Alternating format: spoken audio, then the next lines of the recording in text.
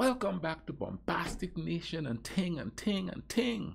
Back with some more vibes for all year. And this one is called Geography Now, Croatia. And there's another place that I've always known I wanted to check into, see what go on with them and thing like that. You know what I mean? I ain't gonna hold up all you there too long, like thanks for subscribing. If you haven't, go ahead and do it. Why not? I man gonna keep pumping all these vibes here, because I man want to learn as much as I could. I'm packing myself with information. And like I said, if something doesn't add up, comment down in the bottom there. Tell me your experience from your culture. So like this is Croatia. There's some Croatians go in there and give me some vibes about their culture thing. All right, let's YouTube and simmer. Yes, Game of Thrones was filmed here. It's time to learn geography now! Hey everyone, I'm your host Barbie. We are back in Europe, and today we are going to discuss 101 Dalmatian islands. Ha! Actually, it's more like 580. But first, the flag of Croatia is a little bit more fun and jubilant than most flags because it has the iconic checker pattern in the center. First of all, the flag is a horizontal tricolor that utilizes the pan-Slavic colors of red, white, and blue in equally sized stripes. The blue stands for freedom and hope, the white stands for peace and unity, and the red stands for the revolution and sacrifices. In the middle is the coat of arms with the iconic shahovnica, or the checkerboard shield patterned with red and white squares, sometimes referred to as the cheki. Some will say that this is because long ago there were like two Croatias. One was called Red Croatia, one was called White Croatia, with little evidence supporting that theory. There are 5 shields on top of the cheki that form a crown above the shahovnica, each one representing the historical regions of Croatia. The first one is for Croatia proper, with a crescent and a 6-pointed star, Dubrovnik with 2 red stripes on a dark blue shield, Dalmatia with 3 crowned leopard heads, Illystria with a golden goat with red hooves because, hey, why not? And finally, Slavonia with a 6-pointed star, 2 silver stripes, and a pine marten running on a red field between the silver stripes. Yeah, for such a small country, those 5 regions have had an impactful historical upbringing. Let's discuss more about that in...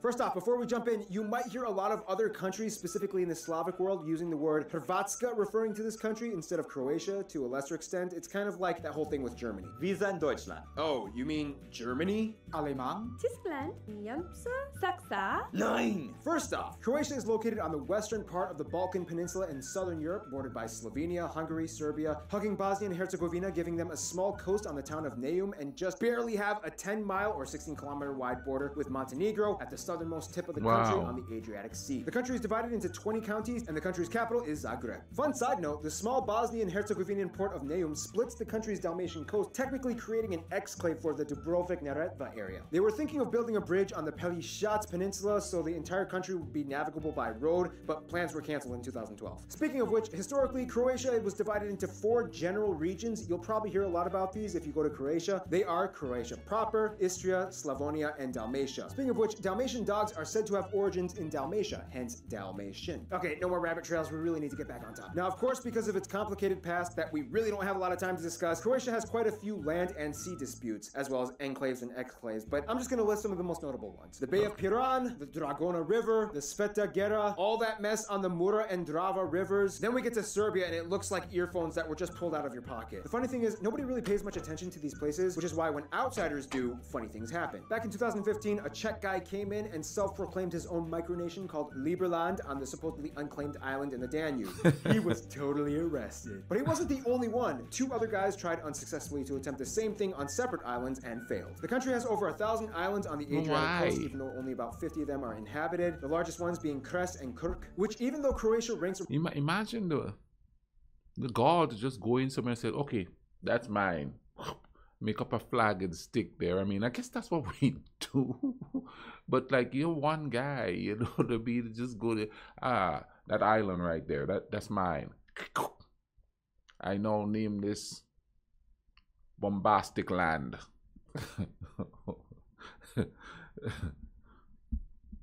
around 125 in country landmass, it's all the way up to spot 20 in coastline length. That's more than Sweden and South Africa combined. In your face, Mongolia! By the way, homework assignment, see if you can find this heart-shaped island off of Croatia's coast. Zagreb may be the capital, but people come here to see Pula, Zadar, Split, and Dubrovnik. The Croatian coast is acclaimed by many to be by far one of the most captivating places in the entire world to visit, Looks especially like it. to witness a sunset. Oh yeah, and Zadar has a strange thing called a sea organ that looks and sounds like this. Okay, let's talk about plants and animals and stuff now, shall we? Okay, so Croatia may be primarily known for its coast. However, that doesn't mean that there aren't any notable features inland. Although a lot of the land outside of urban centers is used for farming, Croatia still retains some world-renowned nature zones and national parks. First of all, the country is kind of split along the Dinaric Alps that meander diagonally across the northwest regions, all the way to the south along the border of Bosnia and Herzegovina. The division kind of encapsulates the inner flatter areas that slope down into the Pannonian Basin, where all the rivers like the mighty Danube flow. Because of this division, Croatia experiences quite a contrast in climate, even though the country takes up a small area. Zagreb can be completely different from Dubrovnik at any given time. About half of the entire country is made up of karst topography, which is basically another word for dissolved, cavey, limestoney ground that erodes into fascinating shapes and providing a network of basically cavey area. Just like we studied in Bulgaria, Croatia is loaded with caves. It's not that hard to find them, and many of them are absolutely breathtaking. Caves like the Blue Grotto on Bishevo Island and the incredibly deep Velebit caves that go down nearly 1,400 meters. Ah, that's cute. The one place that everyone in Croatia will proudly boast over will be the famous Plitvice National Park, which contains the Plitvice waterfalls and lakes, which is where the coolest music duo on the planet, Stephen Hauser and Luka Schulich, filmed their Mumford & Sons cover video. I can't believe I missed you guys like a month ago when you came into my town and did a concert. Sorry, I love Two Cellos. They're a great band. What? I can like music. Croatia also has that small Đurđevski desert and a wide range of wildlife such as bats, otters, elk, boar, martens, wolves, and that incredibly rare Eurasian lynx, the largest land cat in Europe that can be found here as well. The coast, though, once again takes the center stage when it comes to Croatia's spotlight moment. Because of its islands and coast, Croatia has had a huge boost in tourism in the past 2 decades, an industry that outsiders didn't exactly have access to prior to the longest time. And the reason why I've seen a lot of that, those who are waterfalls like there. I've seen a lot of pictures of those. So that's where that is. See, when you think of countries like that, you think of cold and blustery and stuff like that, and then you see like a nice sunshiny thing, and you know it's there. You know the sunshine shines there. You know it, but yeah, like for instance, I'll give you an example. In London, when you talk of London, you think of rain and mist and just foggy and stuff like that. But I'm sure the sun shines there at some point. But that's the picture you get in your head when you first. That's what those places are sort of known for when you come from the tropics and stuff. It's cold up there. You don't want to go up there. You're gonna freeze to death. Why will be discussed in. Croatia has a really, really long history on who it is and how it got to where it is now, and I'm just going to summarize it in like 8 seconds. Roman Empire, Kingdom, Subordinate, Empire State, Wars with Turkey, Yugoslavia 1, Nazi Puppet, Yugoslavia 2, Civil War, and finally, European Union member. See, that wasn't so hard. You forgot the Illyrians! First of all, the country has about 4.5 million people and is actually one of the 30 or so countries experiencing a population decline. The country is made up almost entirely of ethnic Croats, around 91%. Serbs make up about 5%, and the rest is a slew of other people groups, mostly Slavic, but toss in a few Italians, Jews, and why not some Chinese, and hey, you got Croatia. Now, like mentioned in the Bosnia and Herzegovina episode, pretty much everybody in the Slavic Balkan nations can understand each other, especially these 4 countries. The only difference is that these 2 write in the Cyrillic alphabet and these 2 write in the Latin alphabet. It's a little more difficult for these 4 countries to understand the remaining Baltic states, like Slovenes and Bulgarians and Macedonians. I mean, the former Yugoslav Republic. Just call them Macedonians. I don't get why you are just Bulgarian. I'm not even part of you. I never was part of It's not you. I yours, think it's I am. mine. Guys, can we get back to my episode? Shut up, Croatia! Nonetheless, the funny thing is pretty much all Slavs, whether they're from Russia, Poland, or the Czech Republic, which by the way just changed its English name to Czechia, or the Balkan Slavs, can all pretty much hold a basic simple conversation with each other and get by if they speak really slow and articulate well. It would be like if a Jamaican guy tried to speak to a Singlish speaking guy. Behind the statue, the coffee shop with the boom boom. No, I see it's on the right side of the statue. The statue, I'm gonna look behind. I'm gonna look to right, man. And I'm gonna use Look right. that. How am I gonna know what you said? Yeah, and that's interesting too because, like, I'm from Grenada, but they speak a different type of English in Trinidad, and they speak a different type of English in Barbados, so the different accent. Now, we could generally understand each other. The only island that I really can't understand is Jamaicans, because they speak their own little patois. And of course, the Haitians speak a totally different language there. Now, even when you go down to South America, each country there have different dialects of Spanish. And when I was at the university here, I used to produce a section, a Saturday section on the radio. And that was called the international section. And I had people from, let me see, it was Mexico, Colombia, Puerto Rico, and I think there was a Peruvian in there, but they had dictionaries in there to help each other understand each other. It was really strange. And I don't know if they just did it as a joke or if it was really the way it is, but it's all different. You know what I mean? So depending on who colonized a place, you even have the different types of English, you know what I mean, spoken, or the different types of Spanish spoken. And I think it's all, a lot of it too, not so much in the Caribbean, but a lot of it too depend on what native people live there. Their language sort of integrated into the colonizers' language. Hey boy, you said behind. Alamak, no lah. You know this is right, this is left. You very simple They're one. right. Okay, they're right. Okay. All you had to say is they're right, not behind. Clear now. Yeah lah, clear already lah. Alamak, On give the you right. simple instruction also don't know. You are clear now. Okay lah, win already lah. Guys, that was Kevin and Layton. Give him a round of applause. Another quick way you can tell the Slavic Balkan states apart is the denomination. Croats and Slovenes are predominantly Catholic, while Serbs and Montenegrins are typically Orthodox. Croatians love water polo, and don't even get started on the whole Nikola Tesla thing. He was a Serb. But he was born here. But he was a Serb! But he was born here. Essentially, Croatia went from the fall of Yugoslavia and socialism in the 90s and the Civil War in the mid-90s to being labeled as the top travel destination by Lonely Planet in 2000. Look at that, something. I think it was man. like Ooh, that's 2005. beautiful Paul, picture. seriously, we gotta check our sources. You're making us look bad. Shut up, Brandon. I'm doing my best. Let's talk about Croatia's friends.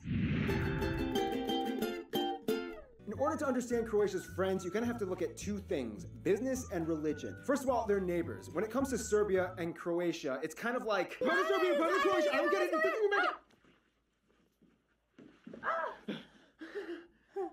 No, it doesn't make any sense. Croatia and Serbia have a lot of historical beef, but they hate to kind of admit that they secretly are kind of a little bit totally attracted and hot for each other. Business and diplomacy is still very big between these two, and ultimately they still cooperate pretty well. I was told that typically they even give each other a lot of points in Eurovision or something like that, and that just proves it. Eurovision proves everything. Slovenia was like a good friend that still held a few grudges since Slovenia was the first to join the EU, and they originally vouched for Croatia, but then they were like, wait, before you get in, we gotta settle some disputes, otherwise I'm blocking you. And they did. And then it got messy. And then it got fixed. The end. By default, Croatia has an affinity for Catholic-dominated countries like Italy, Spain, and Ireland, especially the Irish, since they kind of empathize with the whole struggle with the UK, and they are totally fangirls of the Vatican. When it comes to their best friends, however, they would probably say Germany and Poland. Germany is a really close friend since they are kind of seen as like the promised land after so many Croatians moved in and made fortunes there. Germans also love visiting and doing business. Without a doubt, though, Croatians love it when the Polish stop by. They're like the best friend who lives far away but Skypes every week and sees them twice a year. On top of that, Pope John Paul II was from Poland, who liked Croatia so much that he visited 3 times. In conclusion, Croatia is kind of like the surfer cousin of the Slavic countries. After all the drama subsided, he opened up a hotel and a tiki bar on the beach, got a tan, and was all like, "What's up, world? Come take a vacation in Croatia." Stay tuned, Cuba is coming up next. Hey, John. You know, the more I watch these videos, the less ominous a lot of these places seem, because I mean, you hear these stories and stuff. It's kind of like how Africa is depicted, like it's a bunch of starving, big-bellied children with flies flying all over them, you know, and that's kind of like the picture you get of places, you know. That's when people are telling you it from their own cultural perspective, you know what I mean? And it's cool watching these videos and seeing a different side of everything, you know what I mean? Seeing the human side of everything. And it comes back to that again, bruh. We got to see the human side. I'm going to put a link to this video in the description. Go check it out, you know what I mean? Go check out this thing if you don't want me to, if you don't want to have to deal with me talking. Go watch the whole thing. You know what I mean? And then check out what else is on there. Because they got some good vibe. You know what I'm saying and thing? But I know you all like hearing me talk, right? Yeah. But anyway, I'll put that in the description there. And keep watching my stuff. Boom, bam, beam. Just click on that stuff and keep watching. Binge watch. Get your popcorn. Whatever your national snack is, get it. You know what I mean? And something else too. I want to do foods from different countries, like not just a little touch here and a touch there. I want to do the different foods. The national, like in my country, the national dish is oil dung. What's the national dish in that country? Well, you know, or the dishes in that country, because we have several that we eat. You know, but the main one is the oil dung. But comment down below, tell me if that's a good idea to do, because I really am. I'm interested in that, because you know I consider myself like a foodie. Yeah, I cook all kind of stuff in here. I ain't no chef, but I cook up some stuff. But anyway, man, take care of each other, all right? Cool runnings.